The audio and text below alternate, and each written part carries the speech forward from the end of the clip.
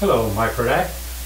I do have a very interesting question. Now, it is believed that during the last election, Donald Trump ran on a white nationalism theme, and such advisors as David Duke, Stephen Miller, Steve Bannon are all people that believed in, and still believe in, a white nationalism theme.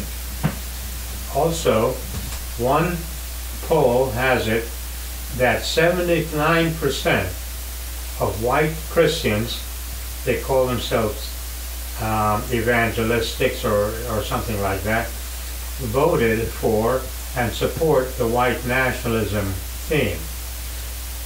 But those are just Christians. There are other religions in the United States, and there are other races in the United States. So how can an individual work towards stemming the tide of white nationalism? Well, first of all, you must know that Donald Trump never ever said, "I am running on a white nationalism theme." People believe that he was, but then other people would do the talking for him. Now, as for white Christians and the 79% that voted for Donald Trump on the white nationalism theme, well, you got to understand, you are correct.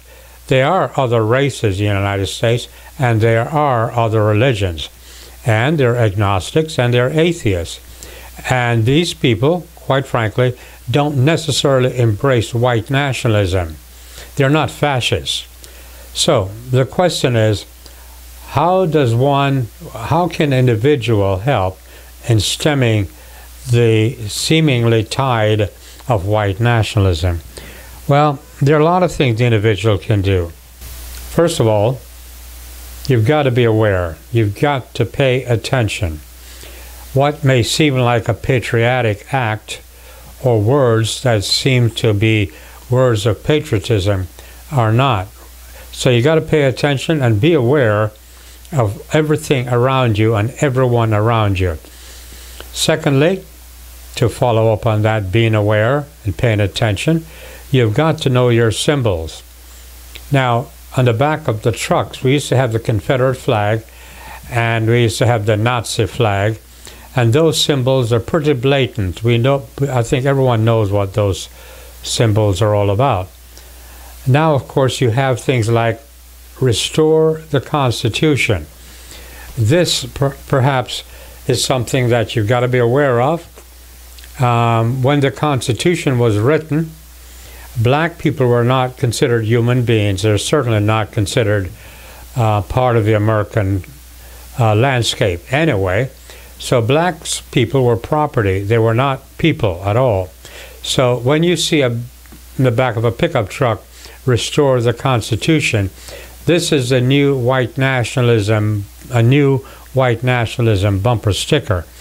There are a lot of others, crosses and different sort of arrangements to mean the Christian support of white nationalism.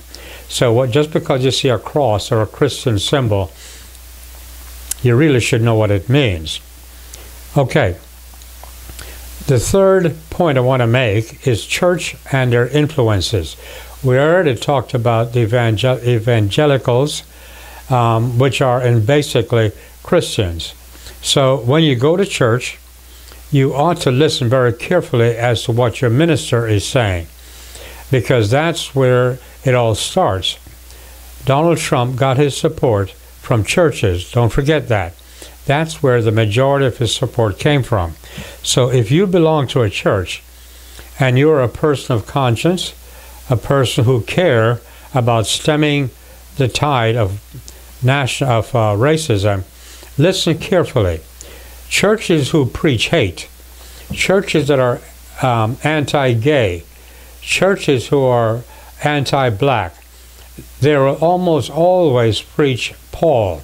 The Apostle Paul is what they will almost always use, because they find justification in Paul. Churches who do not will usually preach Jesus. They will preach the words and deeds of Jesus. That's the difference. The other point is, my fourth point is that you have got to be politically aware. You've got to be politically savvy to know that what you're supporting is not, in fact, white nationalism. You have got to be educated enough to know that. My fifth point is this. Vote with your dollar bills. Make it your business to know what corporations support racism, white nationalism. And you can know that by looking at the top structure of that corporation. How many women, how many minorities, how many African Americans are in management positions? And that's very easy to find out. Look at their board of directors and look at where their financial support is going. That's a very good indicator of the corporation's intent and their support for racism. Look at the candidates that they support financially.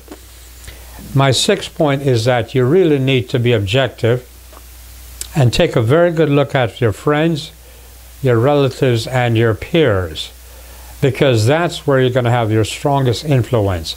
Listen to their conversation. How do they talk about black people? How do they talk about Hispanics and gays and about women? And finally, your news source. You have got to be able to read facts and truth. If you have to, read the foreign newspapers if you want to know what is really happening here in the United States. You got to understand that over 90% of the news media is owned by only 16 men. And they're all white conservatives. So, people who work for them, if they want to keep their job, had better write in such a way as to support the owner's political beliefs. So you don't always get the truth, and quite often what you get that passes off as facts and truth is incomplete. Okay? Remember, the news is in support of advertisers and in support of the owners of the media. So, read foreign newspapers if you have to, but by all means, find the truth, get the facts. But by the way, that's a very good question. Thank you very much for asking.